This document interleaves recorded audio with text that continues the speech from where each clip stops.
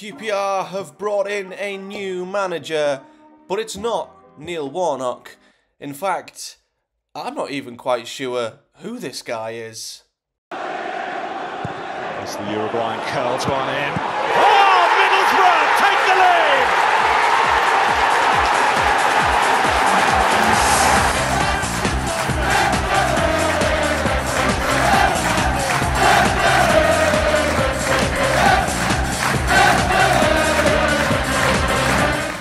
What is up guys, Matthew here, welcome back to another video here today, and we are going to discuss the news, and albeit it's not breaking news, I'm a little bit late on this one, so I do apologise. QPR have brought in their replacement for Gareth Ainsworth. Now, fair play, they've done this pretty quick. They clearly were waiting for this guy to potentially become available, or they were waiting for the dominoes to fall into place and were ready to quickly react and bring in their new man quickly, which I think is very good preparation from QPR when you see that Millwall still haven't appointed a new manager at their place. But they've announced the appointment, and forgive me if I butcher his name, Marty CIFUENTES. I don't know if it's a C for C or a C for K, as in Cifuentes or Cifuentes. I'm just going to call him Marty to avoid embarrassment. But it does mention that the 41-year-old Spaniard arrives from the Swedish top-flight side Hammarby, where he's been for the past 2 years. And the CEO says that they are delighted to bring Marty in, and would firstly like to thank Hammarby for being fantastic to deal with throughout the process. They say he's an exciting appointment. They look forward to seeing his impact, and having a succession plan in place is a necessary part of football, which harkens back to what I was saying about this seeming like it was predetermined with how quickly they've got it done. It does mention that he's coached in Netherlands, Spain, Sweden, Norway, Denmark, but of course as recently was at Hammarby. Looking at Hammarby, currently in the Swedish top tier, they are currently 6th in the Swedish league on 42 points from 28 games. He did guide them to Europe last season. Not sure if it was the first time Hammarby have ever been into a European competition, but they did get into the the second qualifying round of the Europa Conference League, but were beaten 2-1 on aggregate by FC20, of course an Eredivisie side. So, it seems like this guy comes with some excitement, he comes with some pedigree, he's worked across multiple different parts of Europe, and I see this as quite an exciting, unknown appointment for QPR. I think the fans will be quite open to his potential style of football and what he is likely to bring to the club,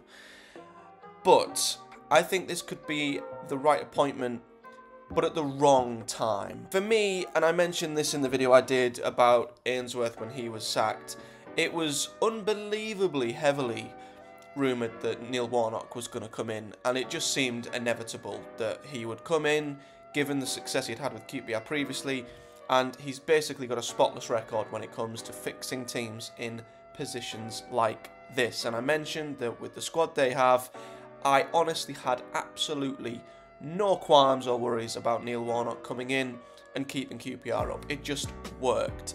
And the only reason you perhaps wouldn't have been for that is that it wasn't a long-term solution. Of course, QPR would have had to have probably got rid of Warnock at the end of this season if he kept them up and start again next season. But I also thought that QPR maybe can't afford to go straight into another long-term project at this stage. I feel like they need a short-term fix to just get them out of trouble, and that's what brings me a little bit of trepidation about this appointment. The fact that Cifuentes has never managed in England, and I think the Championship, it might look like it's the second tier of English football from the outside, but it is a ridiculously tough, competitive, ruthless league that's only getting better and better, and I think regardless of who you are or where you come from, you will get a shock to the system when you come to the Championship. And I think to ask this guy in his first job in the Championship, in English football, to turn QPR around and get them out the drop zone is a big, big ask. Now, I'm not going to write the guy off because, again, he's an unknown quantity essentially, so you can't really judge him one way or the other. The only thing you can say is that his lack of experience at this level maybe, as it has done with managers in the past in the Championship, could catch up with them quite quickly.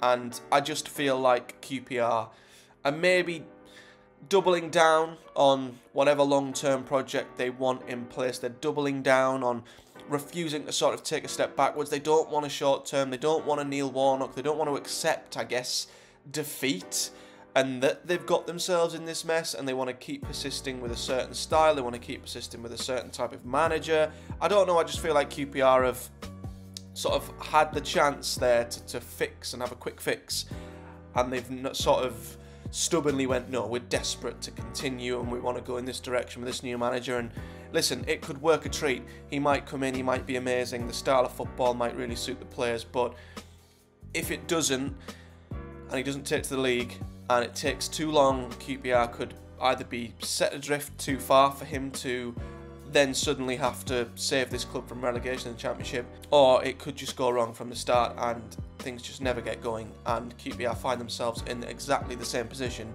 but just a lot closer to the end of the season where they've got less time to fix things. I know it's only November, plenty of time to still get QPR out of trouble, and I think because of that, this appointment works to an extent, but I just feel like if you're QPR, you've got Neil Warnock sat right there. He's got history with the club. He's notable for getting clubs out of trouble. You just get the job done, get yourself to the summer, and then you look at an appointment like this when he's got a full pre-season and he's got time to also maybe bring in his own signings, mould his own squad in his own image. Whereas at the minute, I feel like it is just going to be a case of desperately trying to just find a fix and find a way that works. Maybe until January. That's if there even is funds available. So this is to sum up, this is a risk. This is a risk for me. And I'd be interested to see what QPR fans think. Are they in a position where they are happy to still take on an appointment of an unknown quantity, or are they in the mindset of, we just need a safe pair of hands, just get us to the end of the season, keep us up, we rebuild in the summer? I'd be intrigued to see what kind of perspective QPR fans are coming from with terms of this appointment. So let me know your thoughts if you're a QPR fan or a Championship fan in the comment section below. I'm certainly intrigued to see if this goes well. If it doesn't, have QPR made a bit of an error with this, or, you know, have they found a potential gem? Who knows? For me, a bit of a risk given QPR's current position and their form of the last year, but we'll see. So hit the like button on this video, do leave me a comment below with your thoughts, subscribe for much more Championship content, football content, gaming content, and much more. And until next time guys, take care, and I'll see you in the next one.